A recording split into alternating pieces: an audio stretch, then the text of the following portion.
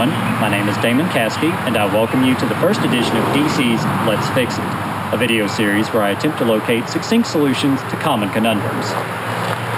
Today, we're going to tackle one that Avalanche owners face far too often, and that is dealing with a jammed tailgate latch. The cause of this is fairly straightforward. The mechanism is exposed to the elements, and over time it begins to corrode. Use of the lock becomes more and more difficult until eventually it's rendered inoperable and you can no longer access the bed of the truck through the tailgate.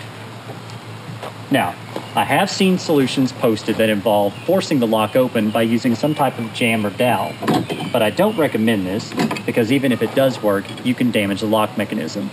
Instead, we're going to tackle this with a more permanent solution. To do so, all we need are the following tools: lantern, metal cleaning brush, star drive screwdriver, some white lithium grease, and of course, a bit of WD-40. Now, to get to the lock mechanism, we're going to have to access it through the inside of the truck, and that's where the star drive comes in. Follow me, and we'll get started. Once inside the truck, you're going to be faced with an array of star screws. Now, our goal here is to access the locking mechanism, not to dislodge it. So do not remove any of these 3 screws. Instead, you'll want to take each of the peripheries out. They are what hold the outer casing in place. So, we'll get started removing them.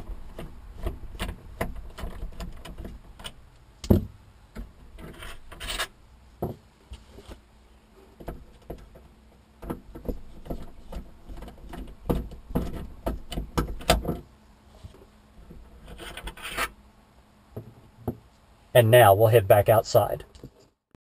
Back outside of the truck, you'll find that removal of the periphery screws has left the casing very loose.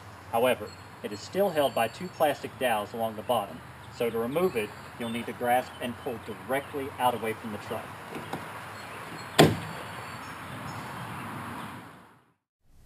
Our task now is to unjam the latch.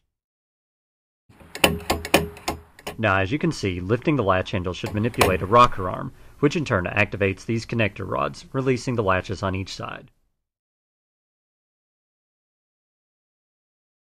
Locking the gate lifts a lever arm, moving this rocker pin out of the way so the handle motion is no longer transmitted to the latch connector rods. Unfortunately, due to previously mentioned corrosion, the rocker pin is prone to lodging in its locked position, ultimately jamming the entire system.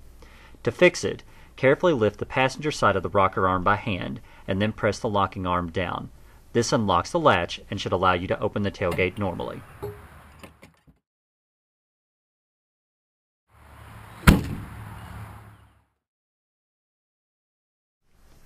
We're almost finished, but as you might have guessed, if its parts are still degraded, the gate will jam again the very next time it's locked. This is where WD-40 and our metal brush come into play. Spray the entire system with WD-40 and carefully brush away the corrosion. Finally, liberally apply a coating of white lithium grease to provide a long-term seal and lubricant, and make sure you don't forget about the lock cylinder still attached to the outer casing. The latching mechanism has now been realigned, cleaned, and lubricated. We're ready for final assembly. Make sure that the lock carrier is fully depressed. This keeps it in the unlocked position. Do the same thing with the lock cylinder by ensuring it is turned fully counterclockwise. Now, reinstall the outer casing. Remember, the outer casing is held in place at the bottom by 2 plastic retainer clips. To avoid any breakage, press straight forward as you reinsert. Now, open the tailgate and replace the periphery screws.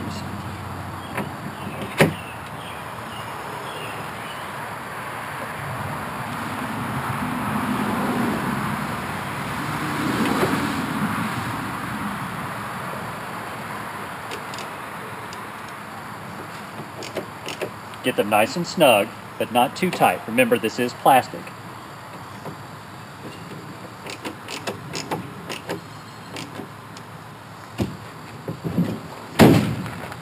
At this point, all that's left, wipe away a bit of the oil mess,